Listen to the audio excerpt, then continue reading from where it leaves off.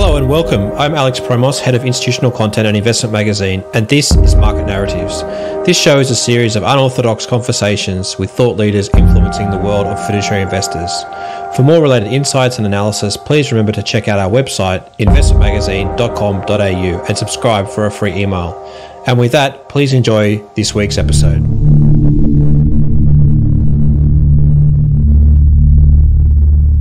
Well, welcome Andrew Lill, Chief Investment Officer of Rest Super. Thank you, Alex. It's great to be here.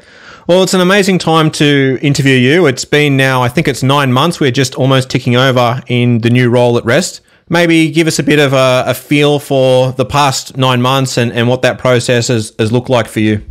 Well, sure thing, Alex. I mean, I'd start by saying kind of what a truly interesting sort of time to be both investing across the world, investing in superannuation in Australia, where clearly there's a lot of regulatory change and initiatives underway. And we've also chosen this time, with a lot happening in the kind of the external environment, to do quite a lot in our own internal environment as well, around really implementing the recommendations from a governance review that was conducted in 2019. And so I've been working through the stages of that. I can very much sort of go into the kind of the detail, but really, in context, you say I'm very fortunate to be the first Rest employed CIO, and I've been bringing together two investment teams. I've been working on a member-focused investment strategy. I've been interacting with the broader leadership team of Rest under Vicky Doyle's leadership, and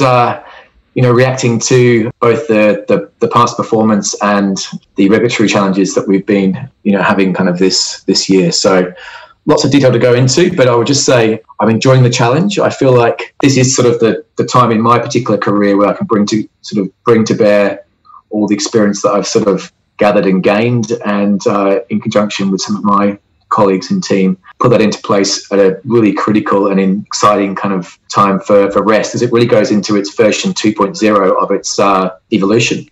It's interesting you talked about the change and now your role as CIO, and historically it was almost a GM investments, which I'm curious to get your thoughts around what that transition looks like.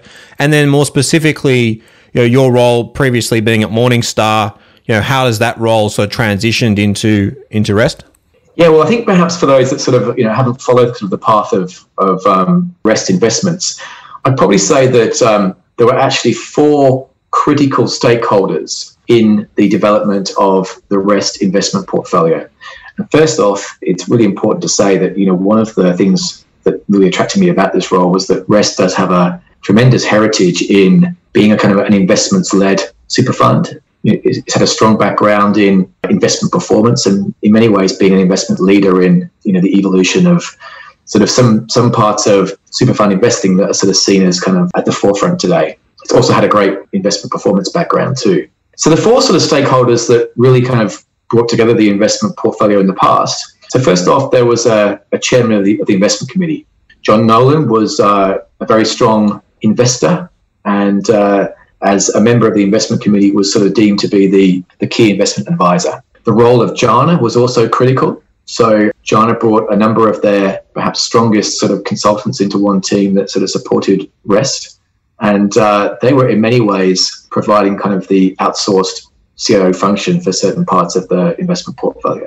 There was a GM Investments in Sydney who was primarily responsible for implementation and operations.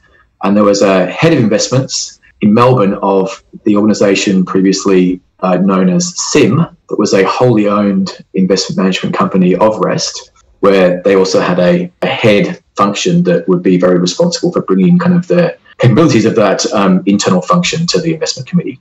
So if you like, those four sort of stakeholders really kind of brought together what was the Rest investment portfolio in the past. And the investment governance review that was conducted by Ashby Monk in 2019 really recommended that the move towards a single CIO responsible for investment strategy, investment implementation, operations, and some of the internal investment teams, in conjunction with an investment committee that was overseeing, not doing the investing, alongside Jana as the appointed consultant of the investment committee, but again, supporting, not delivering the recommendations was the way forward. And between that review in 2019 and my arrival in August 2020, much of that sort of integration and that new way of working was put in place. And since my arrival, I've just been continuing to work on that path whereby I've been building a whole of fund investment management team internally at Rest, and also working with the board investment committee towards getting the full delegations from that investment committee to basically manage the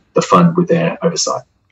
It's interesting. I've just been keeping a close eye on the amount of changes at Rest, and I've got a running tally now of 9 people across global equities, capital markets, investment strategies, CFO, Australian equities, listed assets, head of operations. Like it's very wide. I'm curious around, how many more people are you looking for? What are you specifically looking for to build out that team? And also, how was the existing internal team that you had, which was, you called it SIM, but I think we knew it as Super Investments, I think it was called. How are they now placed within the broader group?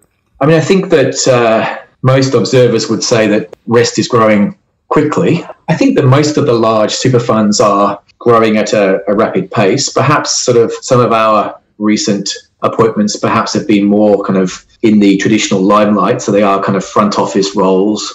And I sort of see those as critical because these were the roles that traditionally Jana and John Nolan conducted together. And they're pretty important when you think about, either investment strategy and asset allocation or the whole area of equities that for most super funds is probably half at least of their portfolio.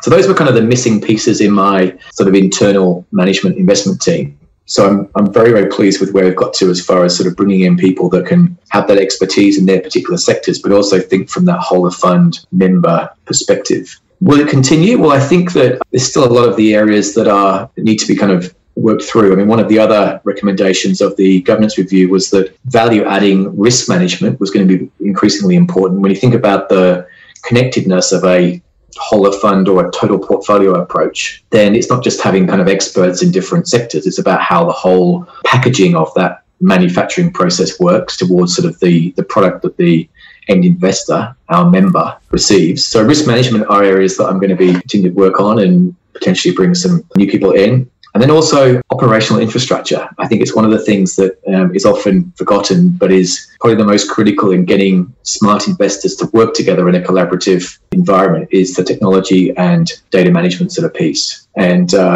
it feels a little bit like kind of the analogy of a house that needs a renovation, in that you start by thinking that you're just going to renovate the bathroom and the kitchen, and by the time you've finished, you've renovated the whole house.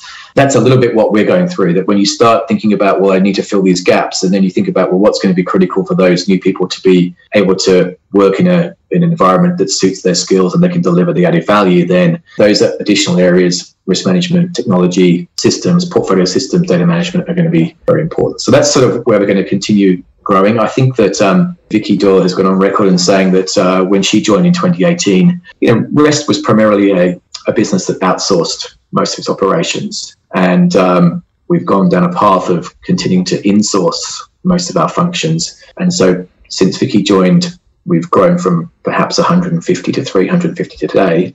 And I think the path is clear towards sort of continuing to grow at that sort of rate for the next 1 or 2 years.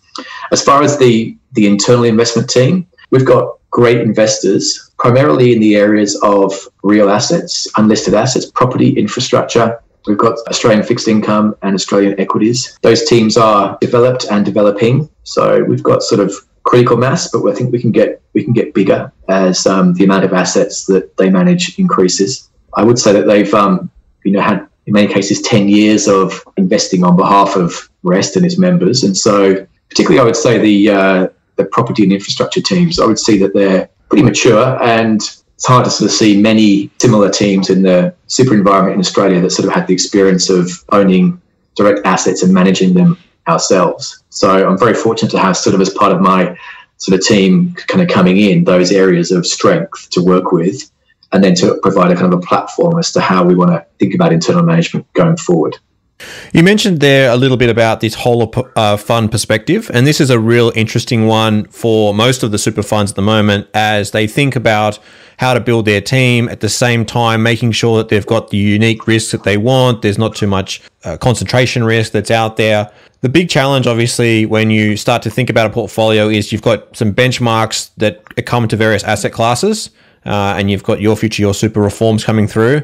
But at the same time, you want to have this whole of fund portfolio approach. Curious to sort of get an understanding of sort of how do you think about it? How do you think about building this total portfolio when you still have almost really some very set silos around asset classes specifically? Alex, that's a great question. I mean, it is one that I've been challenged by and working through sort of during the course of those sort of first 9 months. Because when I first sort of came into the business, I would have probably spent a lot of time thinking about how we could build a total portfolio approach towards that, sort of bringing the right themes and exposures and risk focus to the overall portfolio, and probably taking us away from the traditional sort of SAA approach towards that kind of outcomes focused, risk focused approach. Now, I think you can still do that in a your future, your super environment, but the degree or the tolerance that you have for taking a portfolio down that path is obviously, in my view, limited, because as it stands today, the your future, your super test is a test of implementation of your SAA.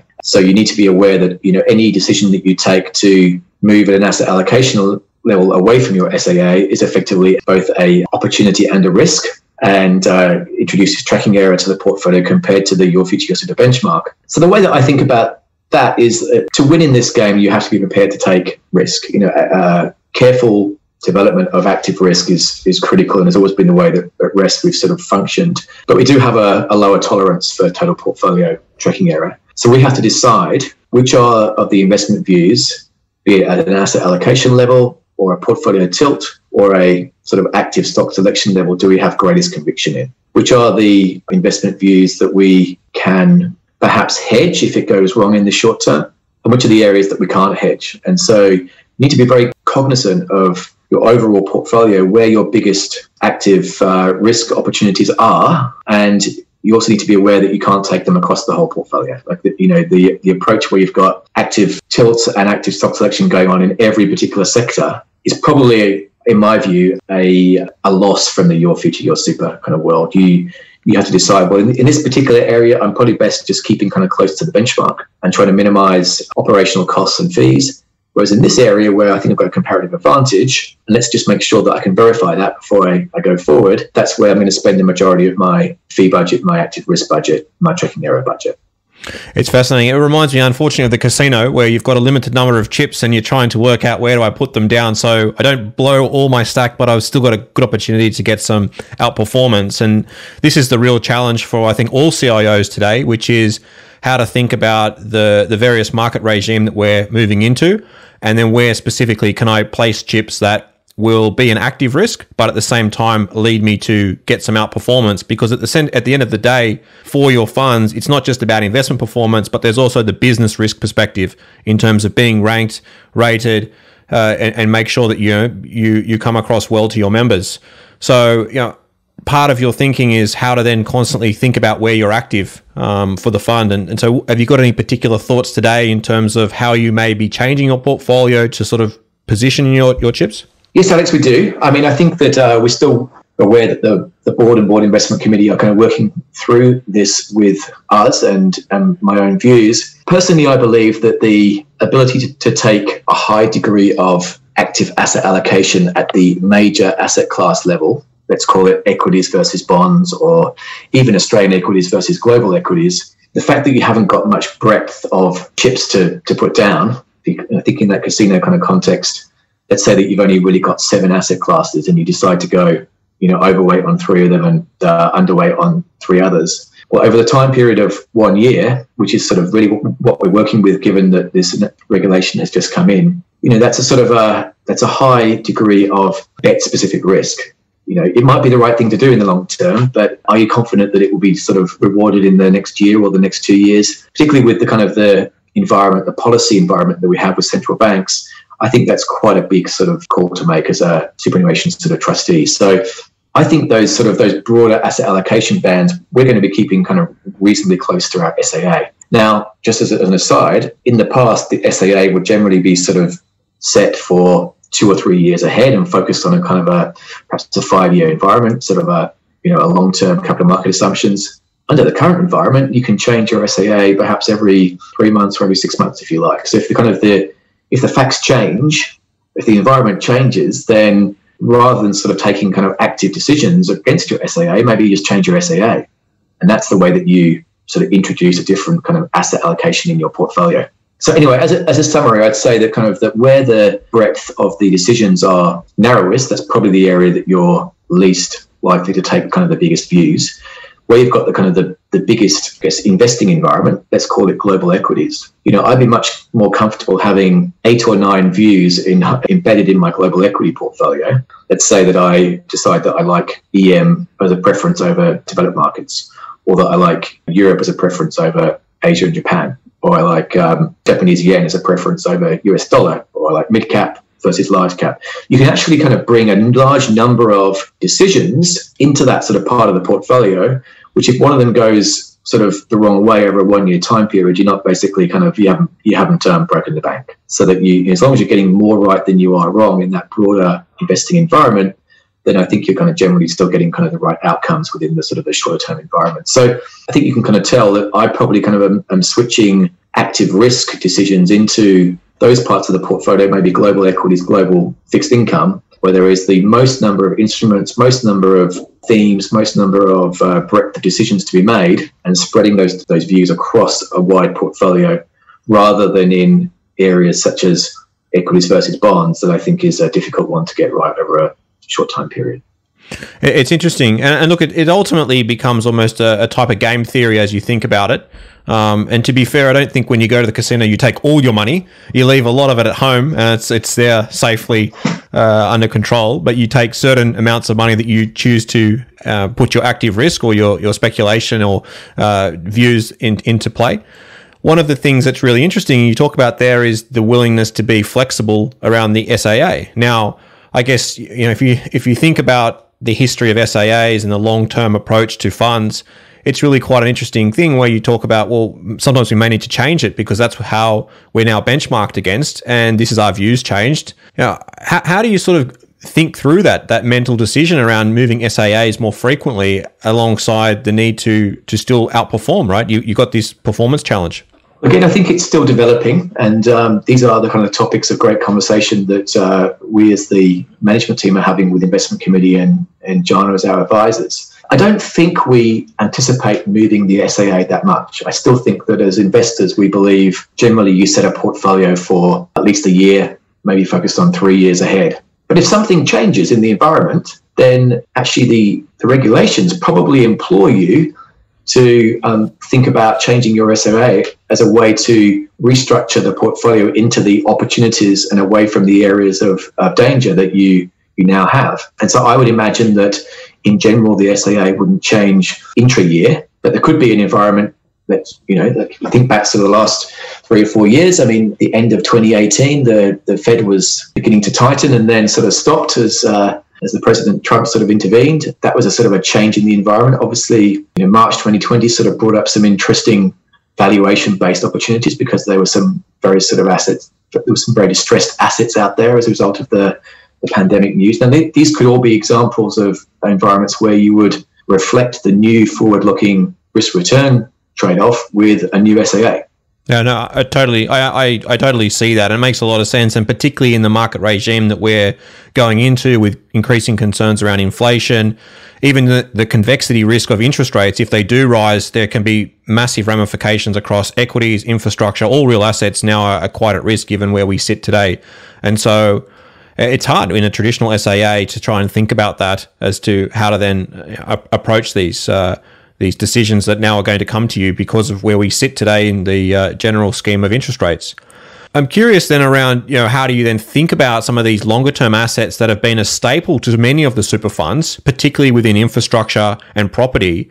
These have done extremely well for Australian super funds, and they're illiquid, but they've got great valuations, great performance, but at the same time, you've got this pressure from interest rates. How do you think that may change in the portfolio going forward?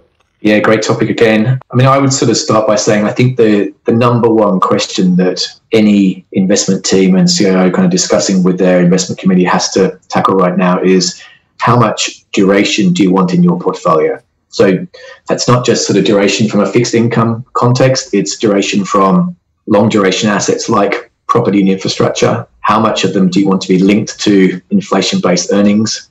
Clearly, the dichotomy between growth style of equity investing versus value is that generally those securities that have a longer earnings stream, therefore with higher duration, benefit most when bond yields fall. So, you get those very strong linkages right now in the portfolio across the different kind of asset classes when the Fed is signaling either kind of tightening or easing. And that's it's quite a dangerous point, because I think the natural buffering that you had in a portfolio where you had equities, bonds, and then something in that mid-risk level, the resilience of most diversified portfolios for most environments has delivered very well over the last 10, 20 years. Think back to GFC and bond yields. I think it's coming to the point where that resilience is going to get questioned. And so what is the asset, or what are the collection of assets that are going to provide that resilience if inflation looks like being more long-term sustaining,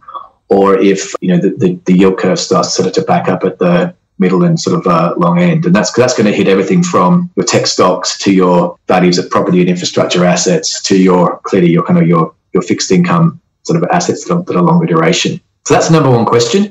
The answer will be that no one will know exactly the answer, and everything will need to be a combination of scenario testing. So what happens if you get stagflation, or if you get inflation and growth? And you've got to try and stress test each part of your portfolio.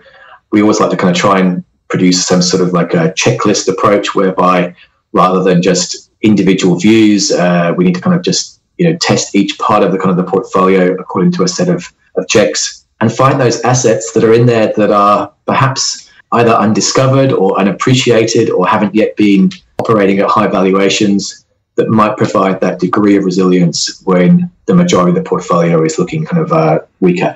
I still think that there are pockets of the private markets assets, be it property, infrastructure, agriculture, that Rest has been a long-term investor in, and private equity, that will be the best places to find some elements of that resilience, purely because they are generally idiosyncratic assets. There's always going to be some driver to that asset class return, or that asset return that is not consistent with bond or equity beta. But you should be aware of that broader duration context. Are you then more comfortable to move into more of the alternative space, notwithstanding some of the your future, your super constrictions, but a lot of these absolute return style solutions, there's a lot of now volatility hedging style solutions that are coming through. How keen are you to look at those areas? Yeah, so I think that Rest has been on a long-term journey of believing that investing in quality private market assets is a really great investment for our members. And I see no reason to change that. I think that we will be continuing to find pockets and new areas of investing within our private market portfolio that will be, great long-term value additions for our members. And, we should be aware that when we talk about value for members, traditionally we've thought about risk and return, and I'm sure you'll come to this, Alex, but we're also starting to think about impact. And it's that 3D joined up thinking of system thinking, whereby we have to think about the financial implications of our investments, but they're also going to be, the universal owner context, or the, impact approach. So there's going to be a limit, because I think that liquidity and these considerations, particularly as the government introduces new measures like TERS last year, mean that we have to be probably more and more aware of systemic risks. And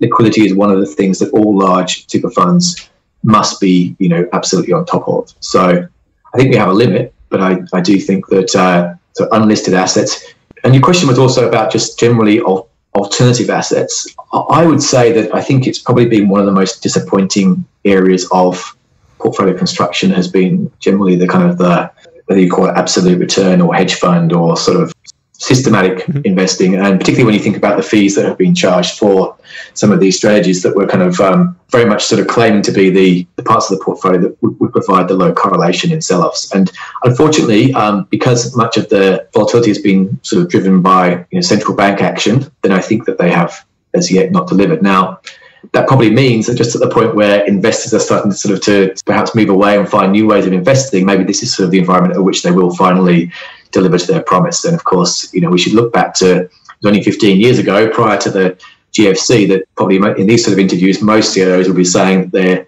portfolios needed to grow alternative premier liquid alts type sort of investment approaches. But I have to say, it's not been an area that's been tremendously well supported in terms of it hasn't delivered to its promise.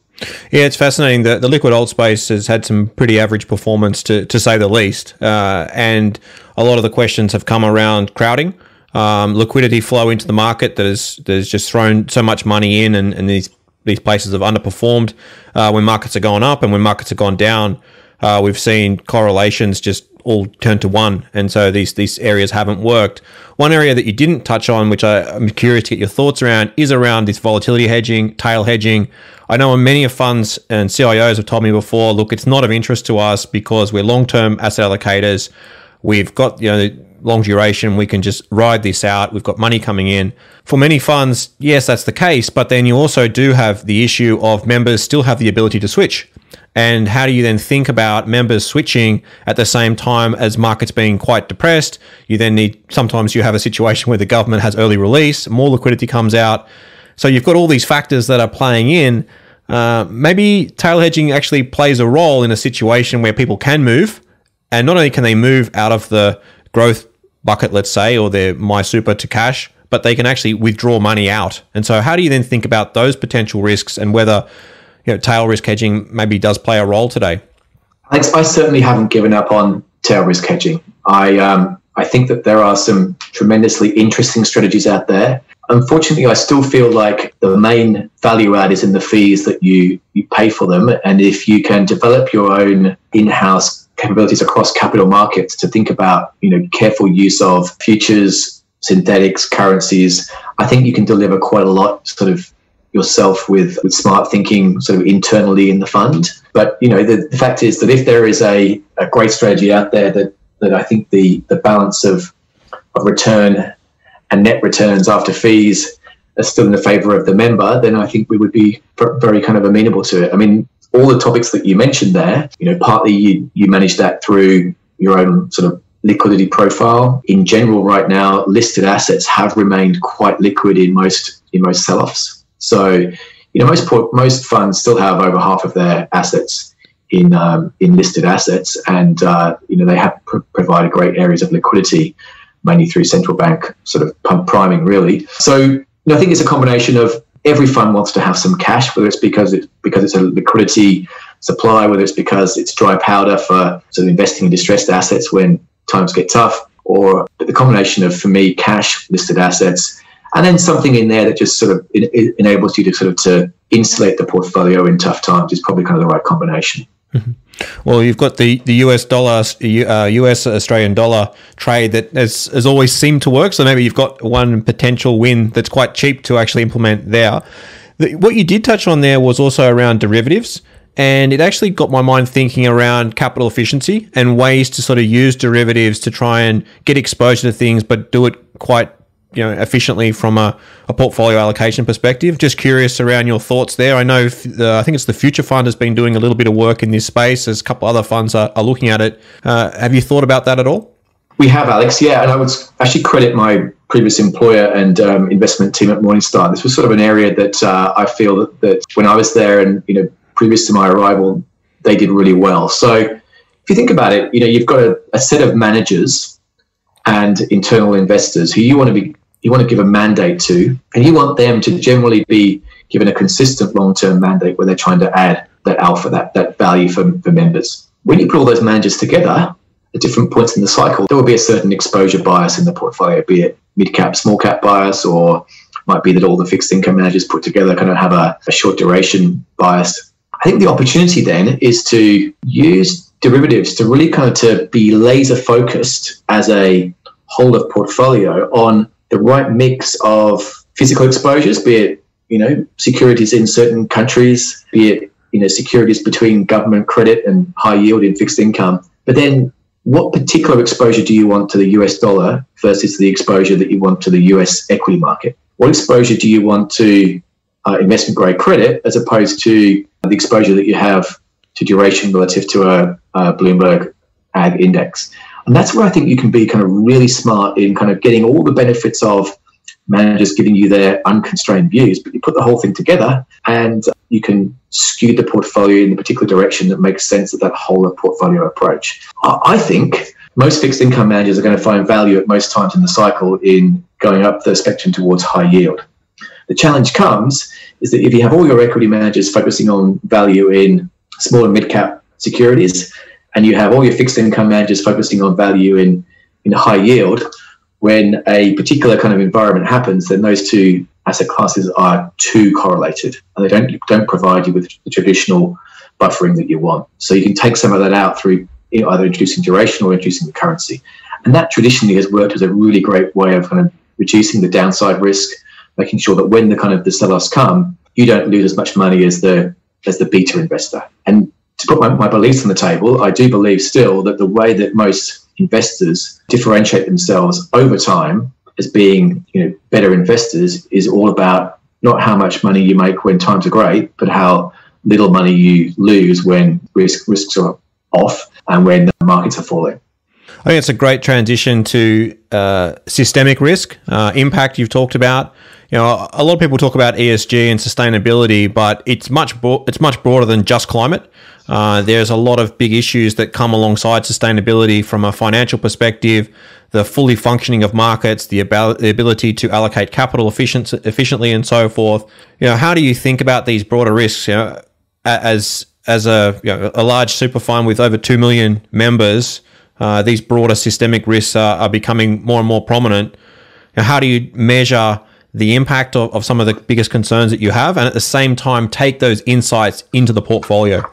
Yeah, so we want to be system thinkers, Alex, and that really means that we are aware and we're factoring in that the world, unfortunately, is getting more complex in the way that it all kind of works together. There's a lot more going on, and it's almost like sort of a more complicated jigsaw puzzle than kind of existed in the past, right? Because the whole world of climate change or a focus on carbon or focus on ESG is probably the biggest challenge that we have as investors that we've experienced in our kind of lifetimes in our generation, because the framework is still developing. It's not clear how capital markets will price in change of information when, for instance, there's a change in the policy regime towards perhaps the price of carbon or towards a regulated kind of focus on emissions. So we have to kind of to be aware that there's a lot of uncertainty there. On one hand, you can say that anything that looks positive from a low carbon or a transition of energy kind of environment looks expensive today because there's just a sheer sort of weight of numbers of capital kind of going after sort of a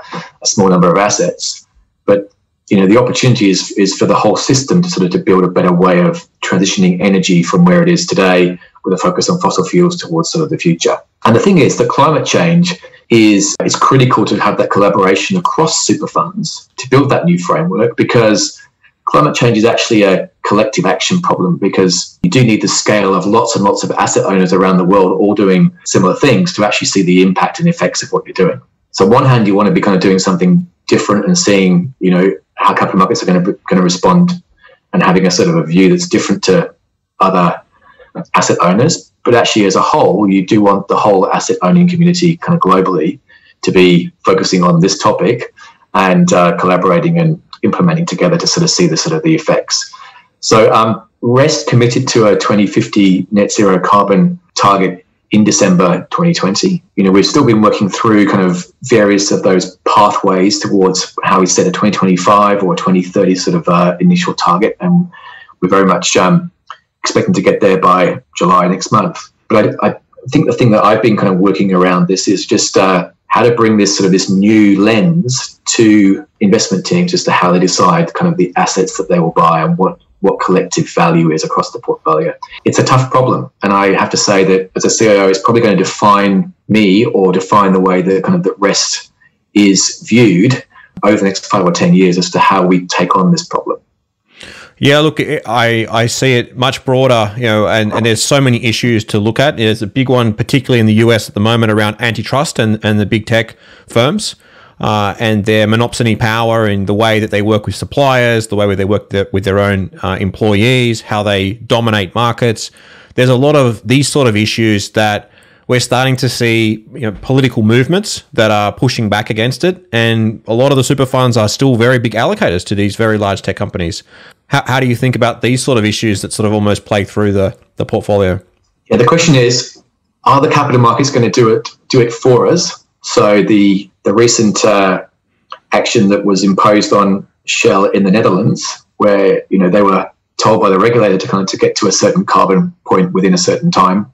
Will the capital markets effectively force the hand of CEOs, CFOs with regard to strategy of listed securities? Or will we as the collective asset owners have to move quicker, have to actually sort of get ahead of any global collaboration at the regulator level? I think the private markets is going to be really interesting because they perhaps won't be regulated at the same pace, but will the pricing and the price discovery of private market assets reflect listed market securities in the way that they transition? Will it go quicker? Will it go slower? And how do you sort of use those different speeds to try and get ahead of the value with regard to private market assets? The answer to your question is we're going to have to watch a number of different things. We're going to see what actually gets driven by regulation in listed securities. I expect right now, if you're asking me on July the 1st, that we will get a very long way towards net zero carbon in listed securities by 2030. I think 2050 is already going to being considered way too slow. But how the overall global financial system sort of adapts within private markets is going to be really interesting. It's an interesting debate there around the role of activism, and that's through members, it's through super funds, it's through governments versus the failure or success of markets and capitalism ultimately. And we seem to be in a bit of a debate here and a battle between those two groups. That's right. I mean, I would personally put my chips on shareholders and activist shareholders and asset owners to get action quicker than perhaps governments or regulators. So I think that the pace is now quickening, and I think that most of our members, anyway, when I talk to them and from what I understand, expect us as material shareholders of listed securities to be voting a certain way, to be considering their views when it comes to various proxy votes, and alongside kind of what's the best financial outcome to all, again, think about that impact and what would members want you to do when it comes to a vote. So I think that's going to very quickly kind of come through to CEOs and CFOs and thinking about their strategy and what they decide to put in front of shareholders. So I would back the collective action of shareholders over any other kind of stakeholder. Mm-hmm. It's going to be an interesting, I think, time for the next sort of 5, 10, maybe 20 years, as there are so many groups and all different people have different views, different ideologies, different religious backgrounds that's affecting how they invest. How you keep all those people under control in the way that they all feel happy and everyone's being responded to in the right way is going to be extremely tricky. Yeah, well, it's here in the mainstream. It's not sort of on the side anymore. And there's never been a more important time to, as an asset owner, get close to your members. You need to know who your members are, what they think, and you need to be very confident about how you communicate with them. Because if you communicate in the wrong way, it's pretty clear that your members will tell you that you're not representing their interests appropriately. Mm-hmm. And clearly, many super funds and indeed rest have been in that sort of particular kind of firing line recently. So you need to get close to members. And for any of my team who think that investing in a super fund is just about getting a collection of assets and going after financial returns, I think that we have really clear direction for them. That is that we need to build a kind of a member focused approach to investing, and that is with that sort of system thinking, that universal owner kind of lens towards risk return impact being very important. And I think most of the work that the leadership team at Rest have been doing is about understanding our members better. The next place I think then to talk to is how to broaden your lens, right? Broaden your vision and your worldview. You've worked around the world. You've seen a lot of different countries and how they approach and how they think and how they choose to invest. At the moment, most of the Australian super funds are really populated with a lot of people that have been in Australia, maybe with an international view, but less so people working overseas. We've seen Australian super looking to expand globally. Is that something that Rest would be open to do? And how do you think about trying to bring in as many different international views around markets, around politics, particularly as geopolitics is becoming so important? How do you think about sort of taking those elements into the portfolio? That's right, Alex. I mean, I'm fortunate that I've worked, for investment companies in both the UK and the US. And in my previous role at Morningstar, I was sort of in an Asia Pacific role. So I traveled to Hong Kong, Japan, India, Singapore regularly. For me, it's part of kind of the challenge of investing is really understanding kind of the approaches to building an investment portfolio from different perspectives when you travel around the world. Look, the one thing that Australian super funds do very well is that they do have an outwards focus on interacting with other sort of similar asset owners and super funds from either, perhaps Canada or the Middle East. And so there's been a very strong sort of network of Australian asset owners kind of connecting and thinking about best practice in that space. I think certainly the Canadians and the Kiwis and the Australian super funds will very much sort of have been leading the charge in that regard. When it comes to having people that have that perspective globally, again, I would say that many of us who either at rest or have sort of experienced in my kind of career in investing, we've all sort of sought to try to travel, or we've all sought to have sort of some time either working, in Europe or the US. So I would say that our team at Rest is like that. We've all sort of, many of us have had some experience outside.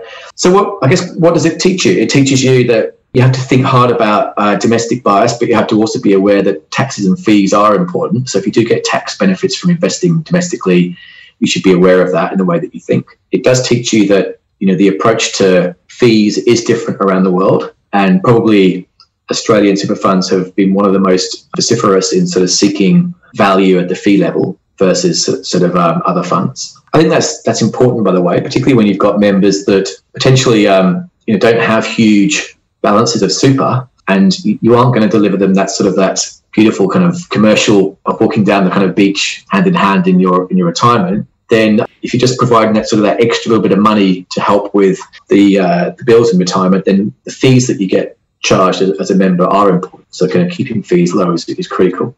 It teaches you that the established sort of approach to investing in Australia, where property is always being kind of part of everybody's portfolio, well, that's not always the case. In other countries, when you go to India, then basically no one would not have gold. Everyone has gold in their portfolio. If you get to the US and you think about why do people invest, mainly it's because of their kids going to college. And so they have perhaps a sort of a shorter time environment. They might have 5-10 years. And their main reason for investing is to get their kids through that kind of huge expense, which is in their life of college fees. So, that reason for investing is critical, and what's the sort of the asset class that kind of forms the core of everybody's portfolio. You get to Europe and you find that high allocations to bonds are the norm. So never assume that just because one country thinks that portfolio should always be property focused is the way that everyone else thinks.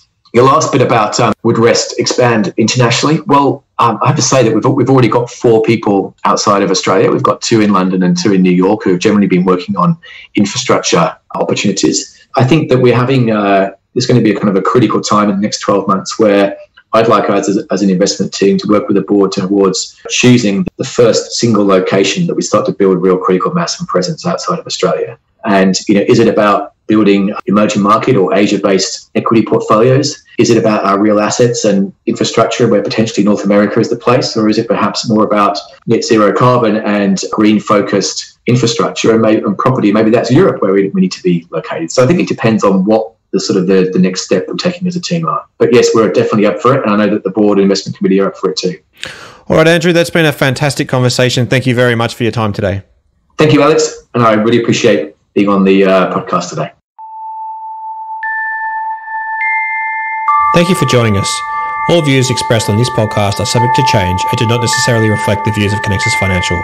This podcast is for educational purposes only and should not be relied upon as investment advice.